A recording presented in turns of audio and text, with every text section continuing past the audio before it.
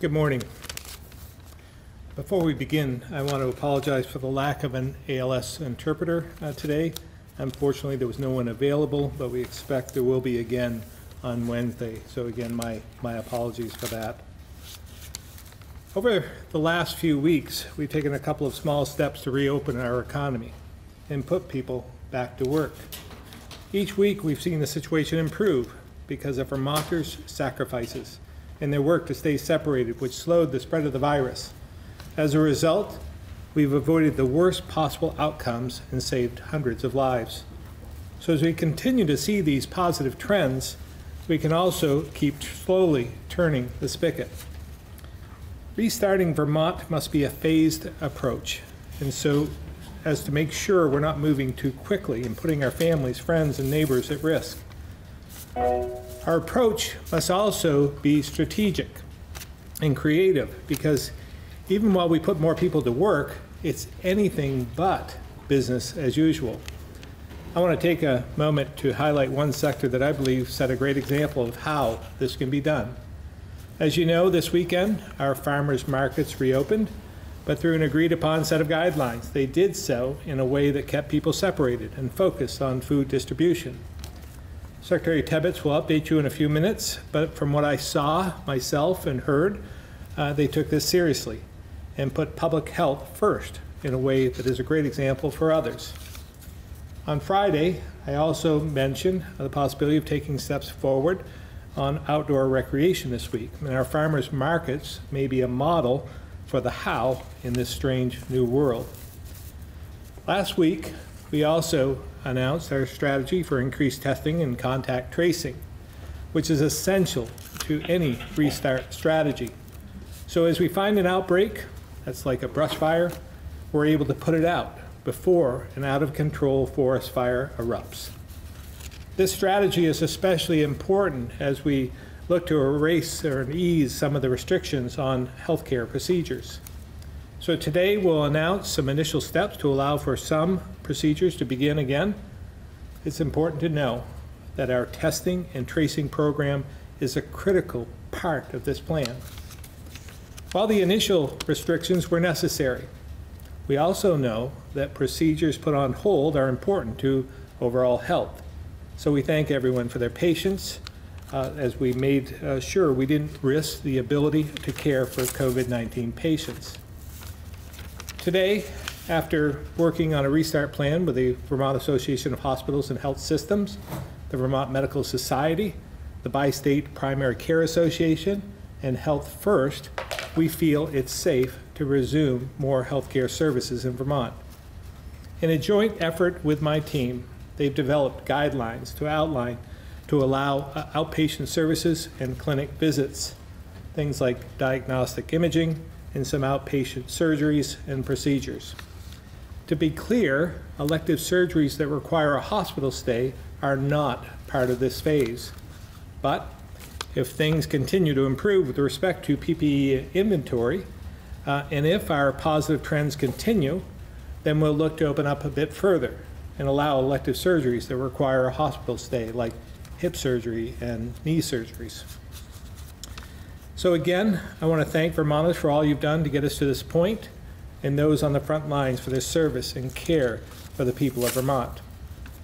I also want to remind everyone that I expect we'll be making a few other announcements this week that go beyond just business openings to address some of our social needs as well. So with that, I'll now ask Dr. Levine to share more details about the many safety precautions of this first healthcare phase. Dr. Levine.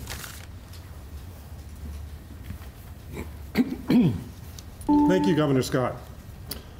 Ensuring we have the proper precautions and can closely monitor this phased restart will be key to our ability to move forward.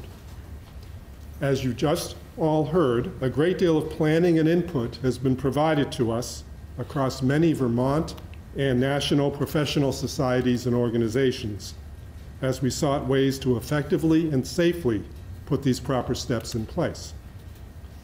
First, with respect to outpatient clinic visits and diagnostic imaging, such as mammography. Facilities and healthcare professionals must demonstrate they're adhering to social distancing and relevant CDC guidelines regarding infection control and prevention to maintain a safe environment for patients and staff. Examples of the precautions that should be taken when providing care in both the facility and clinic settings include, but aren't limited to, some of these following examples. A process to screen patients for COVID-19 related symptoms prior to any scheduled procedure. A process to screen staff and essential visitors for symptoms prior to entering a facility. PPE should be worn and utilized as necessary to ensure staff and patient safety. This may require surgical N95, KN95, or other equivalent masks and eye protection goggles. Patients and companions must wear mouth and nose coverings when in public areas. Companions are permitted only if required for direct patient assistance. Only individuals who are essential to conducting the surgery or procedure should be in the surgery or procedure suite or other patient care areas where PPE is required. Obviously, waiting room chairs must be distanced at 6 feet. There must be written procedures for disinfection of all common areas and signage to emphasize the social restrictions, such as distancing, cough etiquette, wearing of coverings, etc. There should be liberal access to hand sanitizer and compliance with guidance issued by relevant professional specialty societies regarding appropriate prioritization of procedures and care issues specific to COVID-19. In light of the fact we've had so many recent successes with telemedicine and telephone medicine, these should consider to be considered when appropriate, and policies and procedures reassessed and reevaluated frequently based on COVID-19 related data, resources, testing, and other clinic information. Next, for outpatient surgeries and procedures that have a minimal impact on inpatient hospital bed capacity and PPE levels, including those performed in the office or ambulatory surgery center setting, everything I've just said remains true, and these facilities need to put into place the following additional precautionary measures. Screening, obviously for COVID-19 related symptoms prior to all procedures by phone, online, or in person.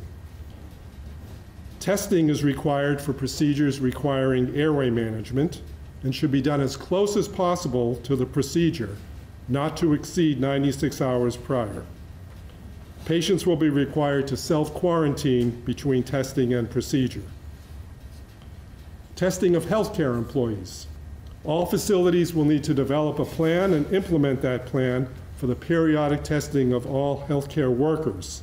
For example, nurses, physicians, emergency medical personnel, students, laboratory technicians, pharmacists, and others. These plans should be coordinated with the Vermont Testing Task Force, which we've just set up last week. Available PPE, with each clinic responsible to ensure it has adequate supplies of PPE through its own suppliers for needed examinations or procedures, and in the case of a COVID-19 surge, and not need to rely on state sources or state supply chain for PPE. And finally, test results should be communicated to the patient prior to their arrival to the facility for the outpatient surgery. While these guidelines will allow these services to resume in the safest manner possible today, we must acknowledge that circumstances may change and that these services may need to be suspended again in the future if the Department of Health determines that a COVID-19 outbreak has occurred and healthcare professionals can no longer safely care for Vermonters in a way that limits the exposure of patients and staff and that preserves PPE, ventilators, and inpatient hospital capacity to meet the needs of an outbreak. Depending on the severity of outbreak, we must acknowledge that the Department of Health may require a return to the standards of care set out in the Governor's executive order of March 20th, with the suspension of all non-essential adult elective surgery and medical and surgical procedures. In addition, on the more optimistic side, though, if our efforts to slow and contain the spread of the virus continue to succeed, we expect to slowly and safely reopen other parts of our healthcare system, such as dentistry and eye care. As promised, I believe we're going to have on video Secretary Tebbetts next. Thank you, Dr. Levine, and thank you to our farmers and our producers across Vermont who are working hard to feed us. Vermont agriculture is open. The cows, the goats, the sheep are being milked, the cheese is being made, the greens are being grown, and our meat plants are busy processing beef, chicken, turkey, pork, and lamb. Thank you to all the Vermonters who love our local food and the people who provide our farmers with market channels to reach our consumers. As the governor mentioned this weekend, farmers markets did open for their outdoor season. They did a great job in this new world. Markets have transformed themselves in a small amount of time, never letting up their mission to provide local food to shoppers. In some respects, the markets are going to look different than they used to. We have hit pause on some of the social aspects of farmers markets. Shoppers are picking up their orders and completing their trips without samples. The greetings and the music, those are going to have to wait until another time. But you will continue to find fresh Vermont products from our farmers and producers. You will notice new guidelines aimed at keeping farmers and our shoppers safe. You'll find more spacing between the vendors, more space between shoppers, and you'll find all people wearing masks, and many shoppers are pre-ordering their products online.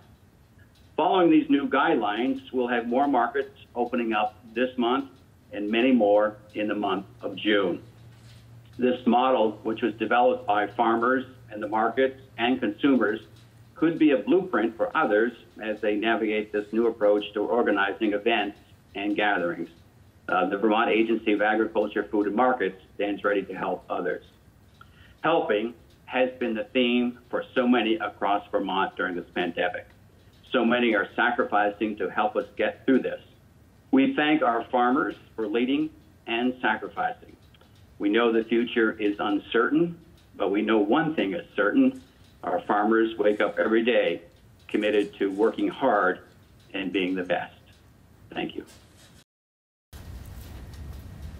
Thank you, Secretary Tebbetts. And as an aside, when I came in on Saturday to come into the office, I did go by the farmers market here in Montpelier, and I was very impressed with what I saw and what they were doing and how they were conducting themselves. So tip of the hat to them for doing the right thing and being a model for others.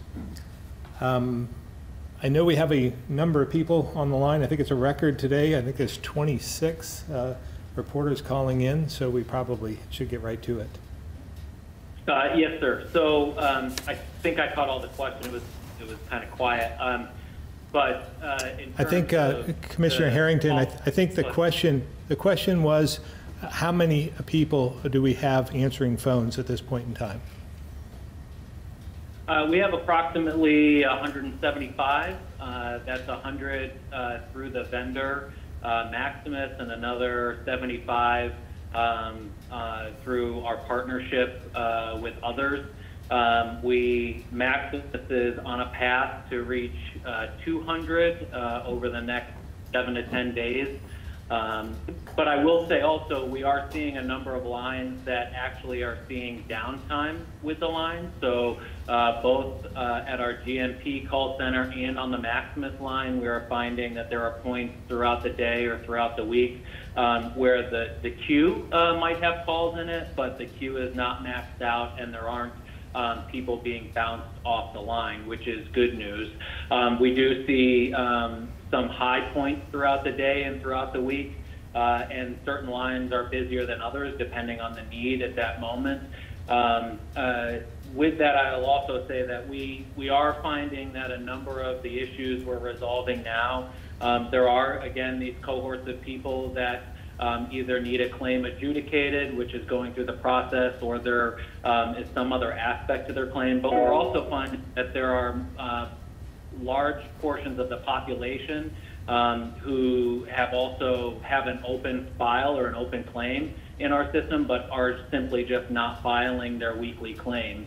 We're working to reach out to them to make sure that that is not a misconception on their part, and that they are truly not seeking benefits. But there's kind of these different pockets of groups we're trying to reach out to. Another group out there that has called a number of times has been really people who have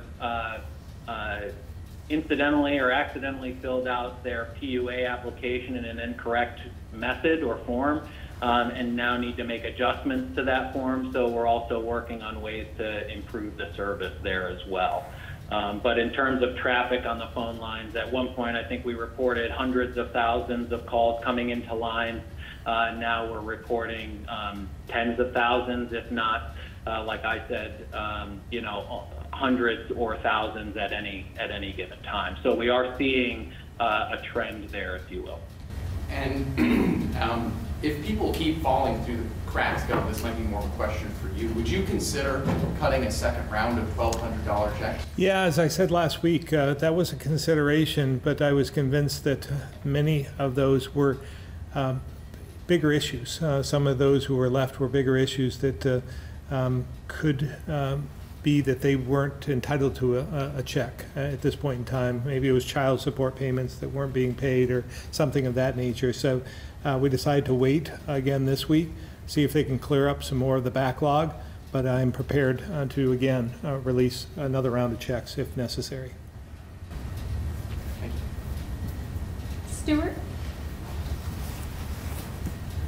Governor, a question about PPP, particularly hospitality and tourism. Some businesses are concerned about some of the red tape with respect to loan forgiveness, and I'm wondering, given the uncertainty of the timeline when some of those folks might be able to reopen, have you heard of complaints about the restrictions that come with PPP, and what is your guidance to some who are just leery about it? Yeah, it's a very real problem that they're facing because they don't know when they're going to open, and there's restrictions, limitations on how long before they have to reopen in order to receive the money as a grant. So I'm very aware of the problem. Our Restart Vermont team is very aware of the problem. In fact, we have a couple of people from the industry, the restaurant and bar community that are on the committee. So we know about it. We're trying to figure out what to do about it as well, so that they can utilize that form to get the relief they need. I know the congressional delegation is also aware of this, because what the best thing, I think, approach at this point would be for Congress to extend that for a few more weeks. That would certainly be helpful. I think when they first went into this, everyone thought maybe 8 weeks was enough because we should be out of this by then. But as we're seeing, we are far from out of the woods on this. So I think Congress taking some action would help, but we are also considering trying to find creative ways for us to help as well. So we'll stay tuned on that. It's a very real issue, and we want to do everything we can to help them because it's a vital part of our economy here in Vermont. Governor, at the end of this week, last week, the Senate came up with their bill, and they've got it on the floor. They passed it. Your thoughts on that? And I know you're kind of wondering where the money's coming from, but also the definitions of who can get it. And yeah, it's interesting. Again, I don't. The concept I think is very noble. I like the idea of trying to help those in need. But my question always goes back to, where's the money going to come from? If it can't come out of the CARES Act money, which we don't believe that it does, but if we can get it, fine. But where do we get it then? We have a $400 million hole in the budget predicted for next year at this point in time, and we have a bit of a hole in fiscal year 20, which we're not out of yet. So again, noble cause, want to help, but it really gets down to what are the strings attached to the CARE money that maybe some aren't considering. And I think we should look at this as this isn't general fund money that just comes in the door and the legislature gets to decide how we spend it. It's really money that has strings attached, like Medicaid money or transportation fund money from the federal government, and it has strings attached to it. So we just have to be very aware of that, and if we want to move forward, then let's consider what source the money will come from if this doesn't work out. Because I don't want to get people's hopes up either if this isn't going to work. Well, as a follow-up, you were saying your administration's been talking with them and discussing how to go about this thing. Is it just that they're not listening to it yet, do you think? No, I think they read it differently than maybe we do. And again, if we're wrong on this and it can be taken, that's a different story. But my other concern is that we need to see the magnitude of the problem. You know, we're looking at this myopically with one sector. We're looking at this from a hazard pay. Those who have been working want to give them some extra money because of all their actions. But we don't know. I mean, we've seen it with our state colleges. We see it with our education system, public education, the education fund, transportation fund. We see the agriculture community is on the brink of really collapsing in a lot of different ways. We need to focus on what is the magnitude of the problem, what can we do with the money, and how can we disperse it in a way that is truly meaningful and will help us out of this in the long run. If we start spending the money too soon on things that we're not sure whether we can legitimately use the money for, it leaves less money for us to do with elsewhere at the end of this. So again, it goes to the House. I'm sure that they'll take testimony on this, and maybe we'll find out in between this time whether that's a legitimate source of the money from the CARES Act. All right, we're going to move to the phones now, beginning with Kat from WCAX. Good morning. Governor, on Friday, you announced that tens of thousands more Vermonters would get to go back to work on May 11th when the industries like construction and manufacturing open up fully. Over the weekend, we heard from some people who are really excited to go back to work and stop collecting unemployment, but they're worried that they won't be able to do that because they have children and no school or child care options. So for them, what is your plan of addressing child care issues, both for the kids who are school age, but also the kids who are younger, as we reopen the economy? Yeah, I believe that the Congress had put some exceptions in the unemployment oversight that if they didn't have child care, they would not have to go back to work. So I want to make sure that's out there. Simultaneously, we're working with our Restart Vermont folks on trying to contemplate child care because it becomes a very real issue as we open up more sectors. So again, it's on our radar. We're trying to do all we can, but my message would be to those who simply don't have child care and are asking me to go back to work or asked to go back to work, that they don't have to if they can show that child care is an issue for them. Commissioner Harrington, do you want to add anything to that? No, thank you, Governor. Just that our state statute was also amended to ensure that if someone has to stay home to care for a loved one or a child, that they would be eligible for unemployment insurance benefits. So just to be very clear here, can employers fire employees who don't return because they have child care conflicts? I think the statute is pretty clear on that, Kat, that they cannot. And I believe there's some language in the Congressional Act as well. So I would say no. Commissioner Harrington, am I correct on that? I will have to say we'll review it in more detail and get back to you. Again, I just want to make sure I'm referencing the right parts of the section for protection for employees. Got it. The last follow-up I had on the child care issue is for Mike Smith. Are we still looking at like the June-ish timeframe that you referenced a few press conferences ago for child care?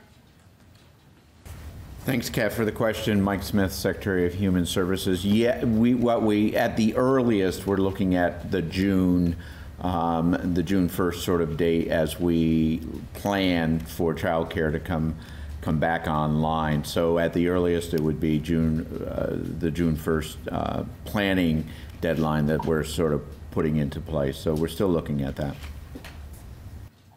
All right, thank you. Brittany, Local 22. Hi. So just a quick question about reopening Vermont. You said that farmers markets were a great model this weekend for other outdoor recreation that could possibly open. I was just wondering if you could give maybe any insight into, what you're looking to reopen next, or what you're considering, and maybe when we can expect that announcement.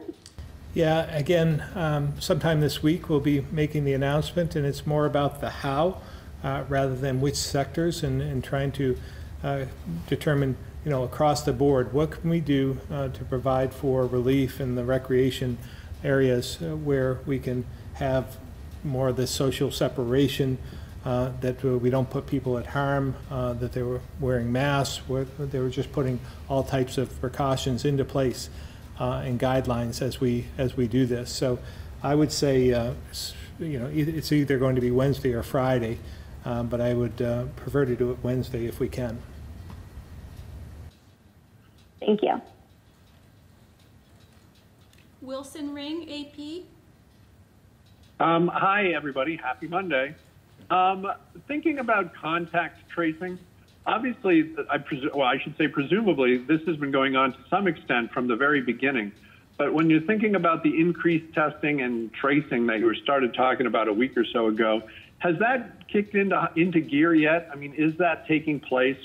And if so, do you have any examples of where you think quick tracing and testing might have stamped out a super spreader incident? And if so, can you provide any details about that? Commissioner Levine, I think we have an example maybe today.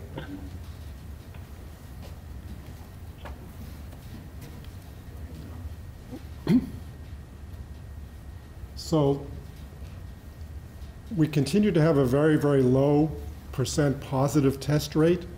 So you're not going to see the contact tracing at the level that we have the workforce to provide, mainly because the number of cases that have been identified wouldn't warrant that completely. But one instance that has been very successful so far to our knowledge is at our correctional facility, where we have been doing repeated testing, and it was through intense epidemiologic and contact tracing work there that we were able to really keep things very isolated in that facility. And there does not appear at this point in time to have been any spread beyond those early cases that we've had. Secretary Smith may have another one he doesn't know. Wilson, thank you for the question. We are going to be ramping up substantially during this week and next, as the Commissioner had talked about last week. Our testing and tracing programs, you'll start seeing the ramp up as it moves on.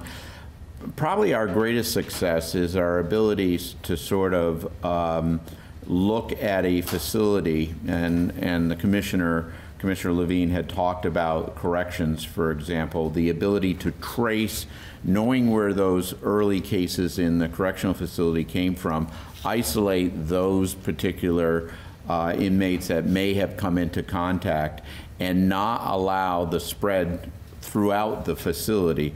But there's also other cases as well. I mean, we've had one homeless case in Addison County that we are tracking right now and tracing right now to make sure there's no spread there as well. So it is up and going. It's going to be considerably enhanced in the next week and a half as we move forward. But the tracing in the correctional facility was something that was, I guess I would hail it as a success in keeping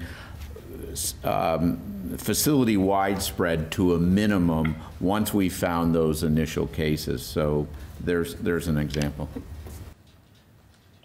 Okay, thank you. Mike Donahue, the Islander.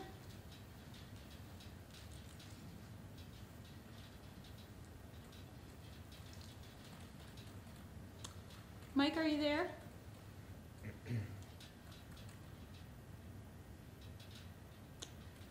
All right, we're going to move to Tim McQuiston, Vermont Business Magazine. I think this is for Lindsay Curley. Following on Stuart's question about the PPP, there's a lot of concern amongst businesses whether they're going to have to give some of this money back. And there's two different programs, as you know, the PPP itself and the EIDL. And most of the initial money came in from the grant from the EIDL, and now there is a suggestion that that might be subtracted from the PPP. And now on top of that is that the SBA has sent out notices last week to some businesses anyway that the EIDL loan money might be also coming in. So I'm wondering what you're telling businesses that have these different loan programs going on. There's some tax issues in which both Congress and the IRS are at opposite ends of that needs also to be worked out. So what should we be telling businesses, Lindsay, about? Should they be escrowing some of this money? Should they be concerned about maybe getting a clawback from the IRS or the federal government on all this? So yes, I mean, I know that, they put these programs out with, virtually overnight, and there was not a lot of guidance from the start. And as the guidance unraveled, some of the expectations changed and the guidance changed. So I would just say to people, I would continue to work with, if you have a financial advisor, a CPA, if you have a lender that you work with regularly, really stay in contact with them. They can help guide you on what you want to do to protect yourself in this case. I do know the governor mentioned earlier that that Vermont's congressional delegation has worked really hard to encourage the Treasury to clarify and to arguably change some of the terms. So in the case of the PPP, the 2-year loan payback is pretty rugged for folks who may not have the majority of that loan forgiven because they maybe can't get their payroll, get the employees back in time. So somebody brought up the restaurants earlier, and because, again, they don't know when they're going to be open, it's hard to say that they can get people back by the June date. So, again, I wouldn't discourage people from seeking this relief and this help, but I would absolutely make sure that you have somebody to help guide you. And if you don't have a lender or a financial advisor that you work with regularly, the governor put together a task force, and on one of the action teams, there are people with this expertise that are happy to lend like a concierge service and help folks navigate this. We've had a webinar already that was very successful, and we intend to do more, but it is our goal to help people through this, and but it is difficult. There are a lot of uncertainties. Some people have received actually kind of substantial amounts of money, and so that begs the question of whether maybe they should just hold on to that instead of spending it. Do you have any guidance on that? Well, I think it really depends on the scenario. I've heard some success stories with these PPP loans as well for employers who are that maybe their business volume was dropped for a bit, but they were able to keep their employees through that downtime, and they've been able to spend the money on the things that are forgivable and keep their payroll going. So it's really hard to just give blanket advice on these things. There are so many different scenarios that could be going on. So again, I'm happy to help people connect people with some experts that can walk them through their options. Okay. Thank you, Lindsay. You bet. All right, and I believe Mike Donahue is on now. Mike, the Islander. Thank you. I'm not sure who this is for, maybe the Commissioner of Health. I got this question sent to me from a fire rescue chief on Friday.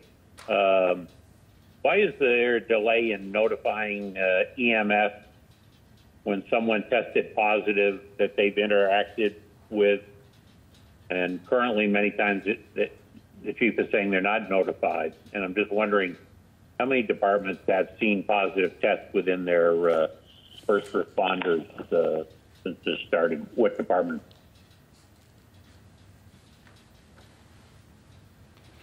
Mike, that's a very interesting question. I do not have data in front of me to help you understand how many EMS departments have had positives. We can see if we have data on that in the health department, and I can get back to you with that.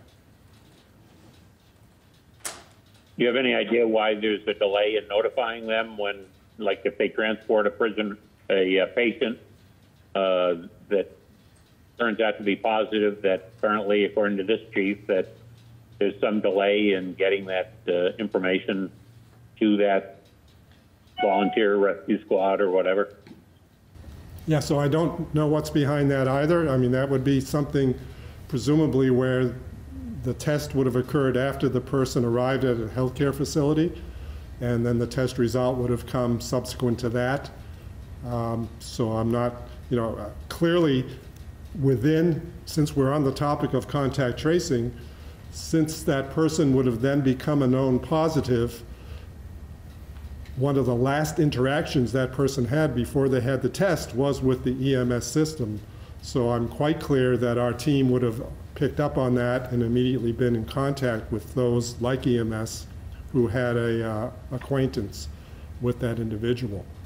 The other part of this, I should just say, is that as any EMS provider will tell you, the goal is universal precautions, so that every particular patient is considered to possibly be somebody who could have COVID at this time in our existence. So I'm sure they're always thinking along those lines and always erring on the side of this person might have COVID as opposed to, oh, I don't have to worry about this person at all, because it is a time when we do advise that. And Governor, just a quick follow. Governor Cuomo announced over the weekend another multi-state group. This one's for purchasing. Once again, Vermont's not involved, and I'm just wondering why you think Governor Cuomo is ignoring one of the states that abuts his state. And obviously we share Lake Champlain and a lot of other things, and Governor Cuomo apparently, I don't know if he asked you to be in part of this one, but you said earlier on the earlier one that Vermont was not part of it. Probably a better question for Governor Cuomo, but as you might recall, when they announced the initial Northeast Coalition, we weren't a part of it. His office did reach out the next day and apologize for that, and we said at that point we'd love to be part of at least being at the table to understand what they're doing, and because we do share one of our largest borders is with New York, so it does have a direct effect on Vermont. So we'd like to know what's going on if possible. We haven't been made aware of any subsequent meetings whatsoever. So I was as surprised as everyone else when I heard that they have this coalition working to buy PPEs. So I think it's a great concept in some respects that they would get together. We've tried to work with others around New England, whether it be Governor Sununu, Governor Mills, Governor Baker, and talked about some of the needs that we have in regards to PPEs, and that we're also looking into how can we start manufacturing them in our different states, and would we be interested in buying some of these products if they were maybe a little bit more money than what could be bought from outside the country, for instance, over the next couple of years to substantiate an investment in a facility here in Vermont or in New Hampshire or Maine or wherever. And I think that that's part of our future. Something we'll probably learn from this in the post-mortem of COVID-19 is how do we better take care of ourselves? How do we produce things for ourselves, and so that we don't get into the situation we find ourselves in today? And that would also relate to agriculture. You know, we're going to have to feed ourselves and think about our basic needs, and we have to make sure that we have the ability to do that if this were ever to come up again. So But I don't have the answer on that. It's probably an oversight in that they didn't include us. But at this point, we're trying to work with other states here in our region as well. Thank you very much. Rick Juergens, the Valley News. Yes, regarding testing and the correctional facilities, it looks by my back of the envelope, the Vermont has tested about a third of the in-state inmates in its prison system, and also you report that you're retesting folks to see if they've become negative, been cured. My question is, what if any lessons does that have for the general population? That's about roughly more than 10 times the rate of testing in the general population around the state. Is that something that eventually the state wants to get to, the retesting of folks after they've got positive? Is that something that the state is aiming to implement? This may be Commissioner Levine first, and then maybe Secretary Smith to talk about the correctional facilities after. Yeah, thanks for those questions. So within the correctional facility, obviously that is an enclosed environment and considered a little bit of a higher risk environment where from a public health standpoint, repeated testing is actually the pathway to pursue. Initially, the more universal testing in that facility allows us to cohort, as we call it in public health terms, those who have a positive test, those who do not, those who have a likelihood of significant exposure from those who do not, and of course the staff taking care of them as well, just like in a long-term care facility or nursing home would do. With the general public, that's the whole principle behind this sort of box-it-in strategy of testing, isolating, contact tracing, and quarantining, because you may find there was a high-risk setting that was in common for a whole bunch of people, and that you can then address very quickly and prevent spread to the general population beyond that arena. Whether it would have been at a work site, whether it would have been at a business that people frequented in common, or another recreational setting, whatever. The goal of all of that is to find those places that have more people in common with them that seem to have a high risk for the infection, and make sure that you've been able to eradicate it in that arena. With the Vermont population in general, we've tried to make sure that people who have even the slightest symptom, something that may not have been regarded as a substantial cough and shortness of breath and fever, but something much milder in presentation, that those individuals still know that testing is something that they can have accomplished. And we've tried to do that very much. As you know now, we're opening up an entire sector again, the healthcare sector, and that implicates doing another kind of testing round that will involve those employees who work in the healthcare workforce. And as you heard in my comments, part of the plan for facilities that want to reopen and deliver healthcare services again is to have a testing plan in place for the population of employees that they have that have contact with the patients who will be coming there. I don't know if Secretary Smith may have another word or two to add. Just a word or two, because I think Dr. Levine covered it well. If we had the ability, I'd like to test every Vermonter. And I think that's one of the lessons that we've had from this COVID-19 as a country, that we should have the ability to test every Vermonter. What we are doing now in sort of our second phase, we're on the hunt for this virus now. We've sort of been on the defense with looking at people that have had symptoms before. Now we're on the hunt of going out and looking for this virus in our state, and we're doing it by a lot of asymptomatic testing as we move forward. So I think your question is an appropriate question. how do we sort of expand from here to the asymptomatic community? And we're doing that in our second phase now. And I know Dr. Levine cringes every time I say the word hunt, but that's what we're doing. We're going out and hunting for this virus and using it when we find hot spots through tracing, through testing, to really pounce on trying to contain this virus. Just a quick follow-up question to that regarding prison testing. There's about 250 inmates in Mississippi, and is the state taking any measures to monitor what the response and the exposure is for those inmates? We monitor that response every day, as we do with all our correctional facilities. And in fact, we do send people down to Mississippi to make sure that the correct procedures are in place as we move forward. So yes, the answer is yes. All right, Colin, 7 days. Hi, this question is for the governor.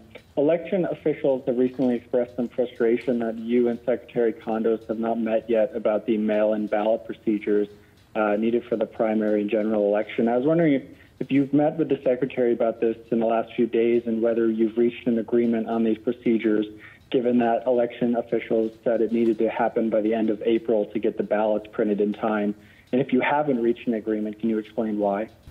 I have met with the Secretary of State, and I don't know if we've come to a conclusion.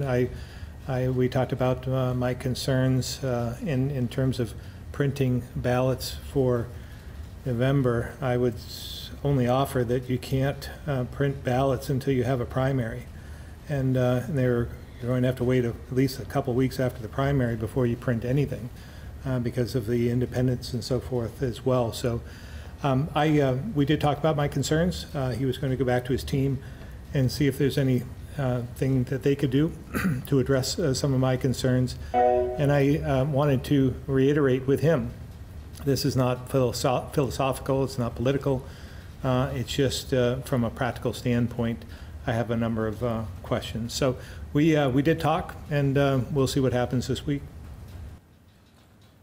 Okay, and just to follow up, I mean, you mentioned the logistics. Do you have any other concerns? I mean, I haven't heard too much about those. Just curious.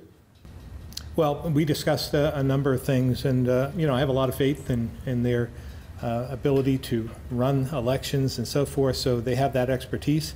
But again, from a practical standpoint, I had a few other concerns, and he's going to take those back to his team, and we'll see what they do from there. Okay, can you expand on those concerns or not? I'd rather not until, I give him an opportunity to come back and see what we can work out. I mean, if we can work this out, great. And because I don't, we need to save our energy for fighting this virus and not fighting about other things. But I wouldn't characterize this as a fight either. I mean, it was just, I have concerns about this. I didn't ask to be put in this position between him and elections. This was something that was done by an amendment at the last minute of the legislation that was passed in the House and Senate. So at this point in time, I'm there, and I have concerns. And so I think, again, I'm going to give them a latitude to see if those can be addressed, and if they can, great, and we'll move forward. Thanks. Chris Roy, Newport Daily Express. Yep. Can you hear me? You can. Yes. We understand that in a couple of weeks that New Hampshire is going to be starting to open up more businesses. I guess on the 11th, they're going to allow beauty salons to operate and with special conditions. If somebody from Vermont goes to New Hampshire for their services, do they have to do anything special when they return? I know a few weeks ago we were talking about quarantine for 14 days.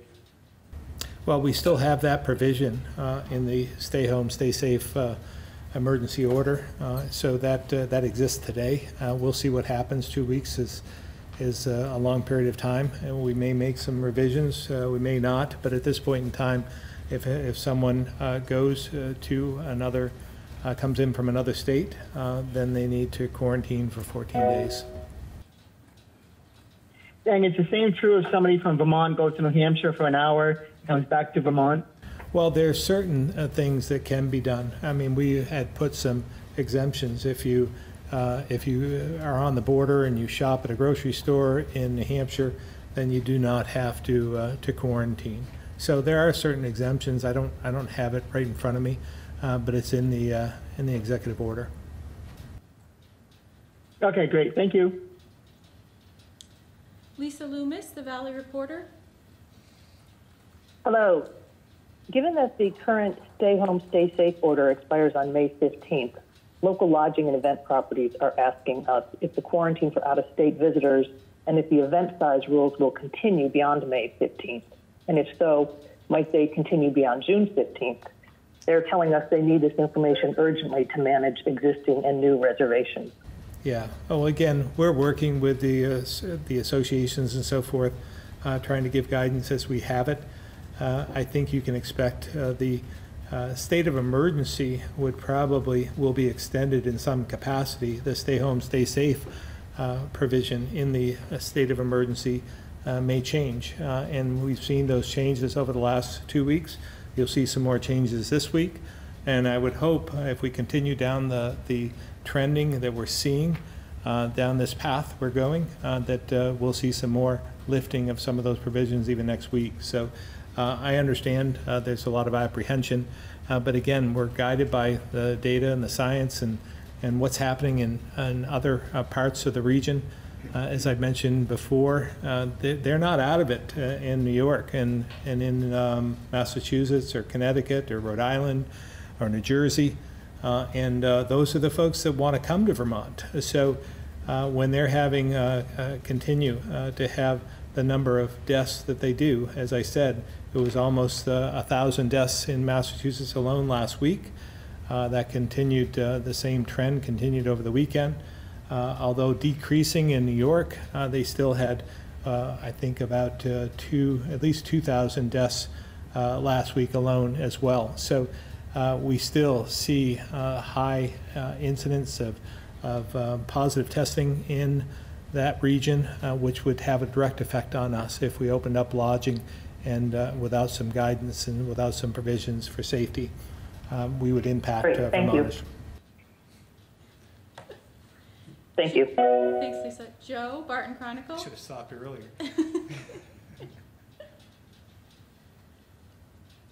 Joe, Barton Chronicle.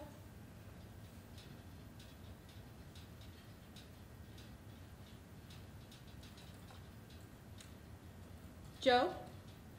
All right, we'll move to Colin at VT Digger.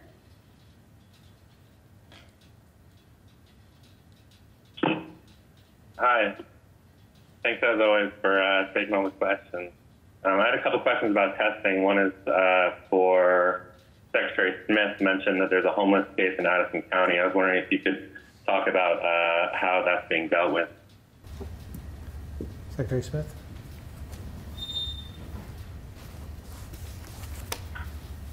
That's being dealt with, and I'm going to be a little bit broader in terms of how this is dealt with, so not to make sure that we don't identify any individual as we're talking about that.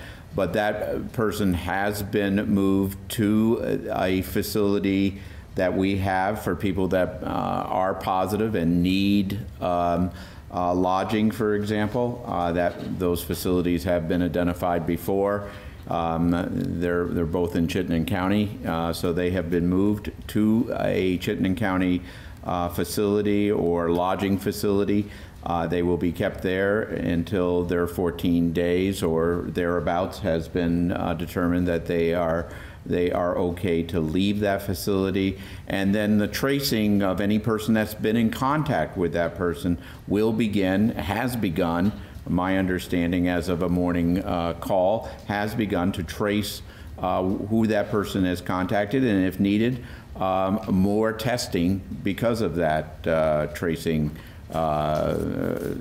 tracing exercise that we do. But testing and tracing go hand in hand. I expect there'll probably be more testing and tracing because of this this incident. But that's all I can say about it at this point. With this person living in some facility with a number of other people, why is there some belief that this may be some sort of spreading situation? We take every case as a spreading case. Every single case we take that a person has a positive test, we take as a spreading incident. So we will do the same thing that we do normally. We'll trace if this person happened to be in some sort of maybe possible congregate setting. We're tracing that right now to make sure that it has not spread into that into any other thing. But right now we have one positive case, and we're looking at where we go from here. Thanks. I think that question may have been worded poorly, but your answer came up in response to a question about these facility type of situations. And then one other question. Could I just add one line to that? Just again to expand on contact tracing and where our vision is. Obviously, everybody who becomes a case acquired their viral infection from somewhere. And tradition is that we would look 48 hours prior to the time they became positive or symptomatic to figure out where that may have happened. The newer version of that, that's in part of our enhanced contact tracing that's beginning now, is that we would actually go back 14 days because we would want to give a full incubation period. Admittedly, most people become symptomatic on day 5 or day 6, but we always go till day 14 because that's within the realm of possibility of when someone might develop symptoms from an exposure. So this individual, it won't just matter where they were in the last couple of days, it will matter where they were in the last couple of weeks. And Colin, I think I just heard you say, I just wanted to provide the context. The example they gave of the homeless situation was in response to a question about where contract tracing had been used, not necessarily at a facility. I thought that's what I just heard you say.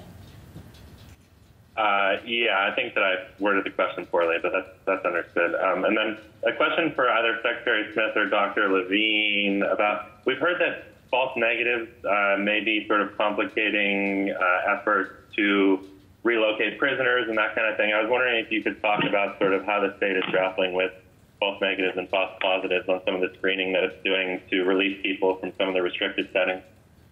Sure. So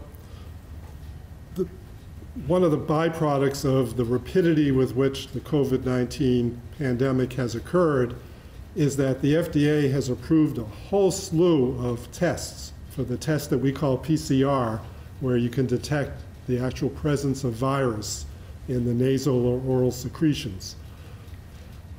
We know that the tests can find low levels of virus. However, these tests are so new that we don't really know in the typical clinical setting what these terms that we call sensitivity and specificity are for the virus. How likely is this test to actually find virus in somebody who has the symptoms of this disease, or the opposite? So the estimates that are being thrown around now, and these are estimates because this has not been clearly worked out anywhere in the country, is maybe 5% to 20% false negative rate, meaning you won't find the virus even in somebody who clinically seems to have all the right picture, all the right exposures, all the right symptoms, etc.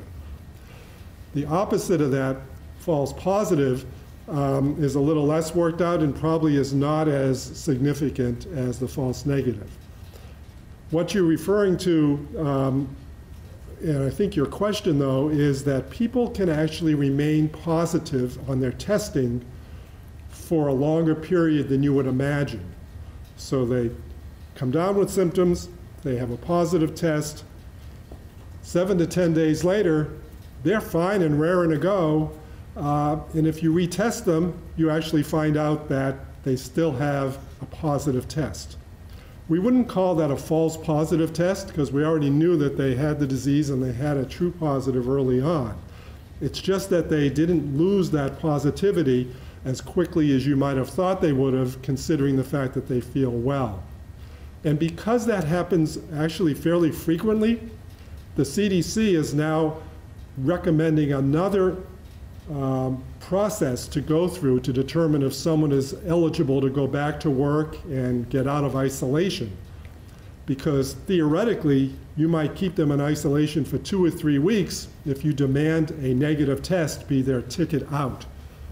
And so now the CDC is saying, we're going to allow people to basically have no symptoms for the last 3 days, meaning their temperature is fine, the other symptoms they presented with are fine, and if they are greater than 7 days from the time of onset of their illness, and they're completely free for those 3 days, they can go back to work, go back outside their home, whatever, and use a non-test protocol, if you will, to return back. So these are not false positive results, these are just persistently positive results. Hope that was clear. Thank you very much. Yep. Neil, the Vermont Standard.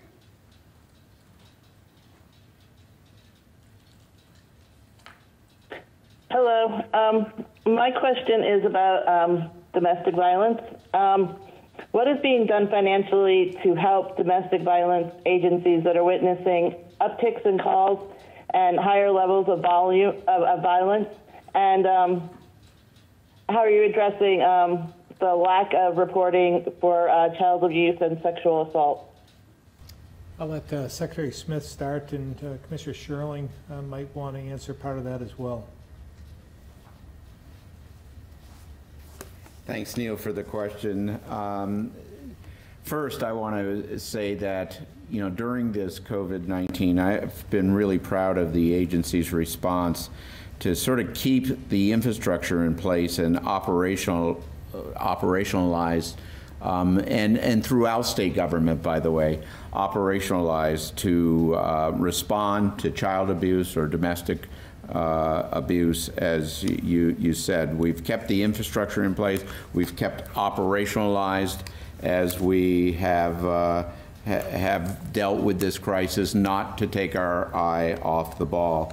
With one of the things that you have brought up, and I'll let Commissioner Sherling discuss sort of the issue of domestic abuse. I'll start with child abuse. Consistent with other states, our Department of Child and Families has seen a substantial decrease in the number of child abuse reports during this crisis. We've tried to start to delve into it, and the reasons are a little bit complicated, but in large part can be attributed to children being less visible during this time of the crisis. For example, we don't have children going to school. We don't have children at their health care providers, although we're doing something about that starting today with opening up sort of the clinics and health care providers. So it has a lot to do with that. Just to give you some statistics on child abuse, from March 15th to April 15th, 2019, there were 432 accepted reports on maltreatment allegations with children. During that same period in 2020, that number has dropped to 127. I think what is important, and the message I want to say from your question, although it doesn't precisely hit your question, but the message I want to say is, if you see child abuse, please call and report any suspected child abuse. You may not have the whole picture, but if you suspect something, please call. It might be a bit of information needed to accept a report and start the investigation. We'll be doing some PSAs on this as well with child abuse and domestic abuse. The child abuse hotline, for those who may not know, is 800-649-4649. 5285. This is important. To answer your question, the numbers are down, as I've said, but that doesn't mean that it doesn't exist. So we're asking people to report. Commissioner Sherling, do you have anything to add there? Yes, good afternoon. Thanks for the question. You have correctly identified that the calls regarding domestic violence, family disturbances, things of that nature are up. Calls to hotlines statewide are up. Our work together with the network of advocacy agencies continues. We're in the midst of co-authoring a grant to sustain additional funding. The network is doing renewed communications and news releases related to this as well. Domestic and sexual violence advocacy sessions, group sessions continue remotely. The shelters are still operating. And the network agencies are providing a variety of additional supports to survivors and victims under the circumstances, ranging from diapers and food to face masks and things that are personally protective as well. So a variety of work continues. This challenge remains unabated under the circumstances. Okay, thank you. All right, Sean, the Chester Telegraph. Thank you. We continue to see substantial numbers of people going without masks in public buildings. Last week you said that education was the key to compliance, and we're wondering what efforts are being made by the state to educate the public, including people coming into the resort areas in southern Vermont from out of state and not quarantining. And I'll have a follow-up. Well, very difficult to manage. Obviously, we've had signs up as they enter the state. We've tried to communicate that through every single press conference we've had, that you need to quarantine when you come into the state. In terms of those in your region, we would offer that we'd like to find a way, hopefully in your publication, that you will reiterate what our guidelines are.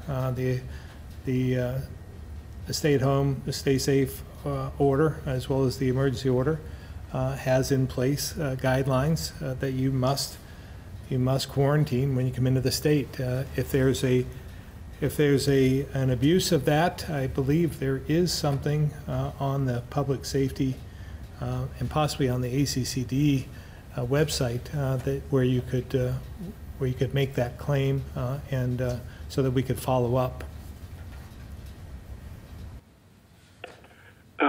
A reader has made the analogy that the state banning smoking in public spaces to reduce the health consequences of secondhand smoke. How would mandating facial coverage to prevent disease be any different from that? Well, again, this takes some time. This has just started over the last 2 months. I think secondhand smoke took years to put into place. To use the comparison, I don't think is apples to apples. Hopefully, again, I'm going to ask Commissioner Levine to also give his views on this. But anecdotally, we're seeing more compliance. I've seen it more in our region. I'm not sure why it isn't in your region, but anything we can do to promote that would be positive, and I would advocate that your publication, if you could, to make this a highlight and to make sure that we do all we can to protect each other. Commissioner Levine? I feel compelled to, again, offer the results of my informal weekend survey. This past weekend, I would say 90%, and one large box and one supermarket settings that I entered. I did enter to buy something, not just to do my survey, just to keep the record clear. And as what the governor's been alluding to, we're really trying to create a norm, a cultural norm, and cultural norms generally come through people understanding and being educated some element of peer pressure, some element of businesses saying, like with smoking, you can't enter if you're smoking. Some are saying you can't enter if you're not facially covering. So all of these things, I think, will build up to a level that it will be the exception and not the rule that someone is seen entering one of these places. The healthcare sector opening that we just talked about today had built-in facial covering, and I would dare say that they will probably provide it if someone isn't wearing it, but at the same time, they would not allow anyone to deviate from that practice norm there. But it's really trying to evolve our culture. And if you think about, in a very short number of weeks, how many new things are now cultural norms that we never would have imagined before COVID. The fact is, we've shown that we're all capable of achieving these things. Do we want these things for the rest of our life? Probably not, but at the same time, when they're important, we need to begin to learn how to adhere to them and make them seem like second nature and not something that's unique and special for this time period. Thank you. All right, Alex, Journal Opinion.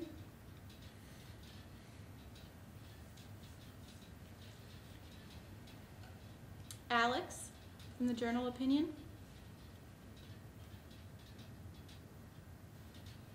Hi.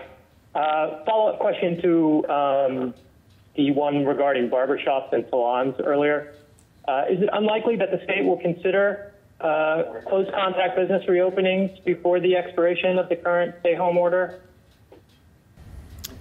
I would just say that everything's on the table at this point. We're trying to consider what would be next steps, and I can't really answer that, although we're only about 10 days away from the stay-home order expiring. So, as I said before, you should be prepared. The state of emergency will continue in some capacity, but there will be changes along the way, even up to that point and after as well, as we watch the data, watch the science, listen to the experts, listen to our restart team on what's most appropriate to open in a safe manner. We'll do so. Thank you. Avery, WCAX. We've seen now UVM with the they plan to reopen in the fall, as well as now because of Mosaic Health Systems. Can you hear me? You sound like you're from another planet, Avery. Maybe. Can you hear me now? We can. We can. Okay, great. Okay. So colleges across the state, including UVM and now the Vermont State College System, they plan to open their campuses in the fall. Has the state given any higher ed institutions guidance on what kind of opening that could look like, whether students would be in dorms, what type of classrooms that would be, things like that? I'm not sure at this point whether we've given any informal guidance, certainly not any formal guidance. I will say that with the news from UVM and other institutions, they have all given the caveat that it depends on what the state is doing at that point in time. So I applaud them for planning ahead because they need to, but at the same time, alluding to the fact that our state of emergency may not be over either. So again, we're trying to do all we can at this point in time with the emergency in place, and trying to open up businesses as we can every week if the trending continues. And hopefully they will get to open in the fall as they are planning. Is that type of guidance something the state would give? Yes, I would say that every sector we're working with the institutions, different sectors, trying to, as we did with the farmers markets, for instance, as we did with the manufacturers, as we did with the contractors. We're trying to work with every single sector to find guidelines that are amenable to both, and so they can put those into place and then adhere to them. It's not a top-down approach. We're trying to work with them. So the same would hold true for higher institutions. All right, thank you. Greg, the County Courier.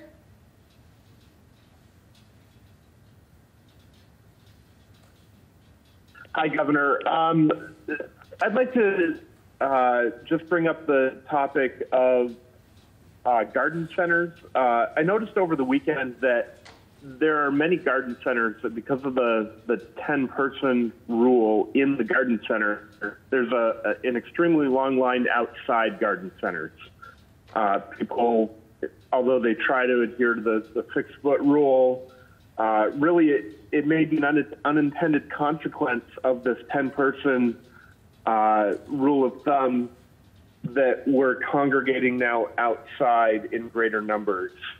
I'm wondering if you would consider, changing that to better suit this unintended consequence. I would advocate that maybe the further guidance might be necessary, because as I witnessed myself with the farmers markets, they had a line too, waiting to go in to the farmers markets, but they were distancing themselves. They all had masks on. They were pre-ordering. They were taking a lot of steps to keep everyone safe. So they had a long line, but they were more than 6 feet apart, as I saw. So I think it can be done. I think it takes creativity. I think it takes discipline. And if further guidance is needed, I believe we gave that guidance, but if there's further guidance that's needed to keep everyone safe and adhere to the 10-person limit, we'll give it. I guess I'm wondering if that 10-person limit was lifted, would people get in and out of the garden center quicker, have less contact with other people, and be able to get their products and move on with less contact in the long run? Well, again, I would think in the future, we're hopeful that we can lift all of that and go back to some sort of normalcy while practicing some of the self-administered social separation, as well as masking and so forth. So at this point in time, I'm not prepared to say that we're going to lift that because I think the team has done a pretty good job in trying to put through guidelines that are do adhere to both the 10-person mass gathering limit as well as in one space, but also keeping others safe. So I wouldn't see that we'd be lifting that in the next week or so, but who knows, based on, again, the data and the science and everything that we're doing, and trying to determine other safe ways of opening other businesses as well. I think that we can use the farmers market again as a model for how it can be done, because I saw it and they were doing it and keeping everyone safe at the same time. Thanks, Governor. Thanks for your time. Michelle Monroe, St. Albans Messenger. Hello, Governor. We've been getting some questions from folks who want us to ask you things that people would like to know about. Hello? Yeah, we can hear you. Michelle? Most of the questions we've been getting is focused on unemployment, which were addressed at the beginning of the conference. And so, but one of the questions was about summer camps and if there was any chance that those might open, especially because they offer an opportunity for childcare. So I was just wondering how much your Restart Committee has taken a look at that. Yeah, they are actively pursuing that and working on that as we speak. So I would expect in the next week or so that we would have some guidance put forward on that initiative. I know it's an issue that everyone is asking about, and we're going to act on something. Great, thank you, Governor. Thank you. Joel, Burlington Free Press.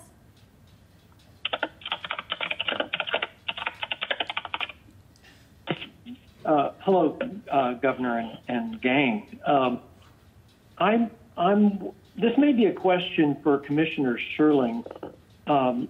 I've read elsewhere that public safety organizations are relying more on drones to keep an eye on congregations of people and monitoring safety.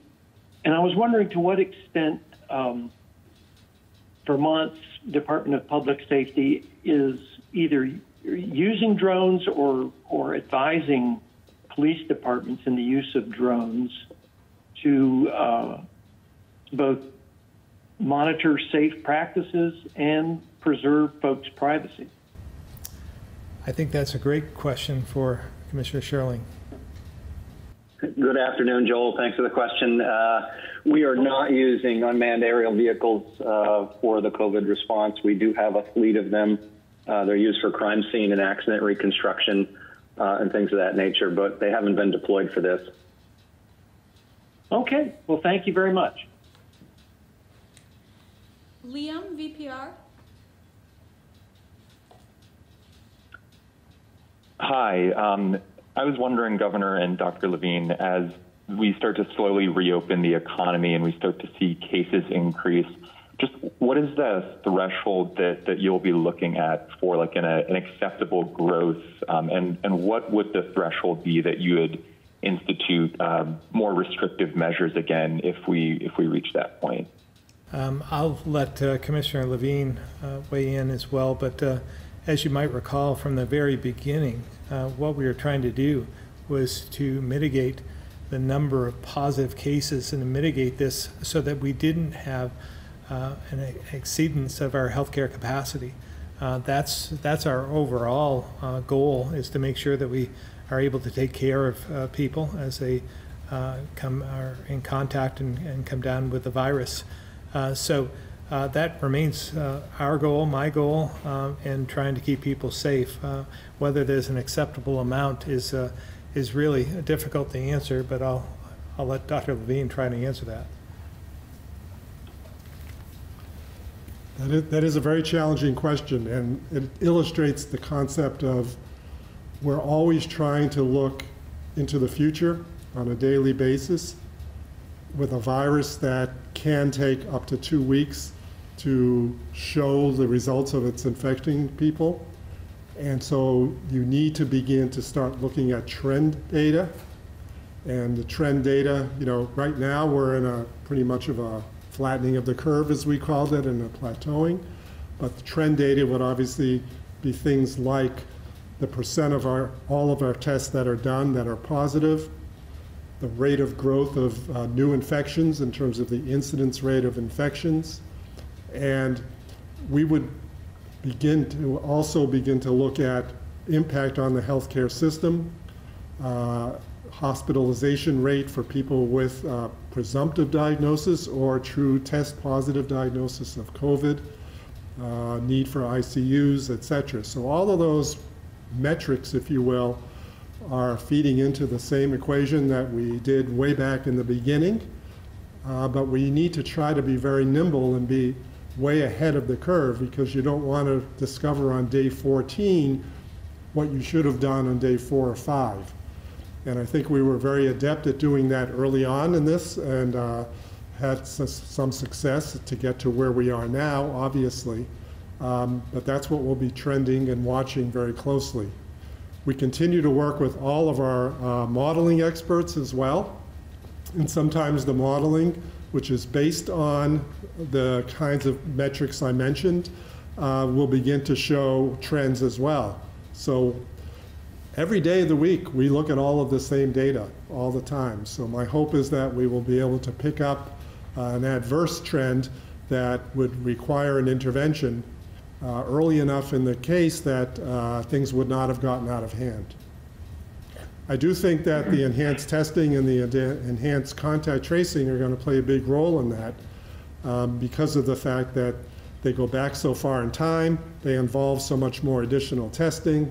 There'll even be testing performed of those who have had a contact trace positive result from the interviewing, so that we'll have a lot more data this time around than any state would have had in the early go-round. Does that answer your question? Yeah, that does answer some of it. I mean, would you be able to, can you share a specific, I know there's a lot of factors that you're looking at, you listed off a number, but is there one or two kind of specific thresholds, like the number of % of positives of total number of cases that you kind of have in your head as like the number or the point where you'd start to be getting concerned? Is there a specific number there? Yeah, so there's not necessarily a specific number, and it really is a synthesis, an analysis of all the data, and a synthesis of all the data streams. You know, clearly now we're in the % positive tests, we're in the low single digits %. We clearly want to be below 10% throughout the time period. Would 10% cause a change? Not necessarily, depending on how everything else looked, but that would be a trend we'd want to watch very closely. You know, the places that are having the peak of their outbreaks now are over 30% of their tests are positive. Obviously, we don't want to get there overnight, and we want to know we were headed there early on. But that doesn't mean that if we got to 11%, it would be time to change everything. We'd have to integrate that with all the other factors as well. Right. And then just as you gather more data from this enhanced testing and contact tracing, I know, Governor, in previous press conferences, you said you wouldn't want to selectively reopen regions of the state, but as you can more identify areas that might have outbreaks, or as Secretary Smith said, hot spots, is that something you'd be considering, like restricting certain areas of the state while letting others remain open? Well, again, my preference would be to do this as one state rather than as pitting one region against another, pitting one town against another. It gets very difficult, as you might imagine, if you said closing off all of Chittenden County, for instance, and letting the rest of the state open up. I'm not sure that that would be fair to those in the outlying areas that may have no cases within their towns and in Chittenden County. So it becomes problematic to try and do that. Again, we think we have a good tracing and testing program in place that we're going to build upon. We think that we've done things right. We've asked Vermonters to do the right thing, stay home, stay safe. We're seeing a change in behavior in terms of masking.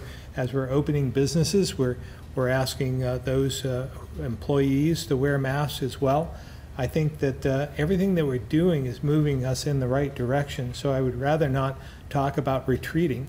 I would rather talk about how do we manage this so that we can get back to some sort of normal and we can open up more businesses. So again, I would rather look at this as the glass being half full and moving forward in a very slow, methodical way so that we don't have to have these conversations that you're alluding to. Thanks, Governor. Patricia, Bennington Banner. Hello, can you hear me? We can. Alrighty, this would be a question probably for the governor. I'm wondering, the press release from Rebecca Kelly referencing this reopening of some elective procedures, clinic visits that you mentioned earlier.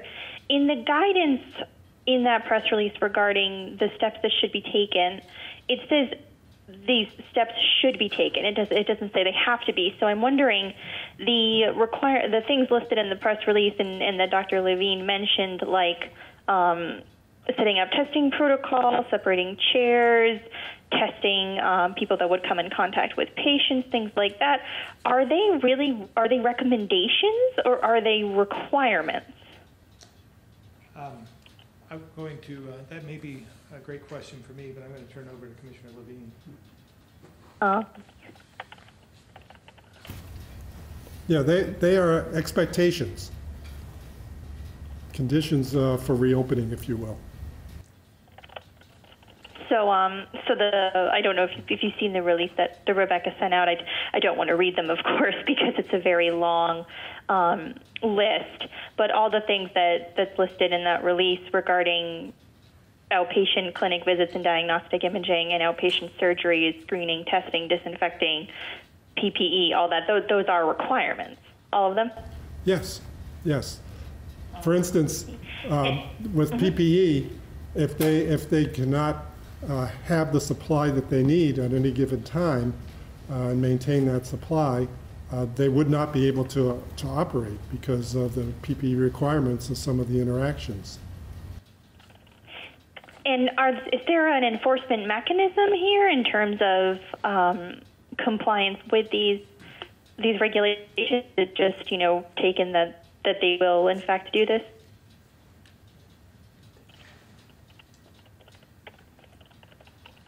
Yeah.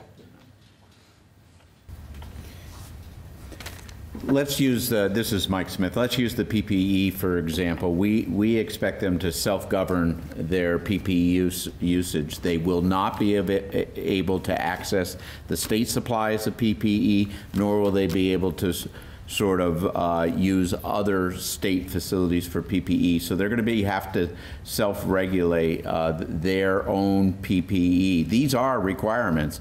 You've got to test individuals that are coming in that have airway procedures, for example, or management of airway procedures. You've got to screen those patients before they come in. You have to have a sufficient PPE. There is no equivocation on what is required here, both for the clinic and for the outpatient surgical procedures as well. So I'm struggling a little bit. Those are requirements. In terms of enforcement, this has been done with the collaboration of just about every medical society and association that you can find. I think there's going to be self-regulation, but if we hear of somebody not doing it, the executive order gives the authority to the Commissioner of Health in order to intervene and enforce. He has enforcement capabilities and enforce if he has to. All right, thank you. Guy Page?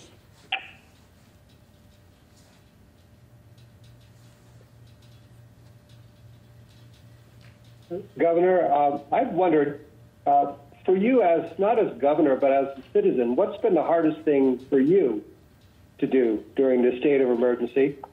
And also, has any particular leader inspired you, especially at this time?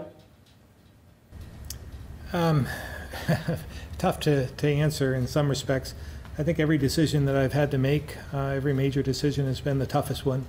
They don't seem to get any easier, and I would say the toughest decisions may be yet to come in trying to open some of the businesses and entities and so forth, and doing it in a safe manner, knowing everyone is anxious to go back to normalcy.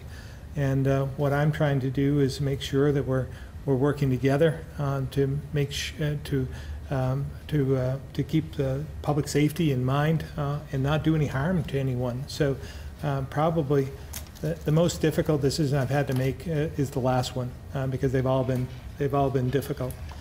In terms of being inspired, I'm inspired by many, but I'm not sure that anyone who has gone through what we're going through at this point in time, I think we'll see over time who does the right thing and who doesn't.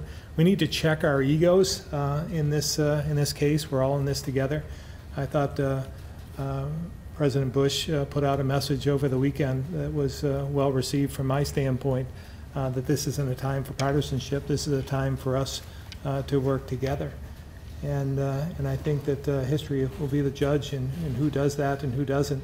And if we check our egos at the door and we do the right thing, and we learn from this and admit that maybe some of the things we did weren't right, or some of the things we did do were right, that we learn together on how to prepare for this in the future.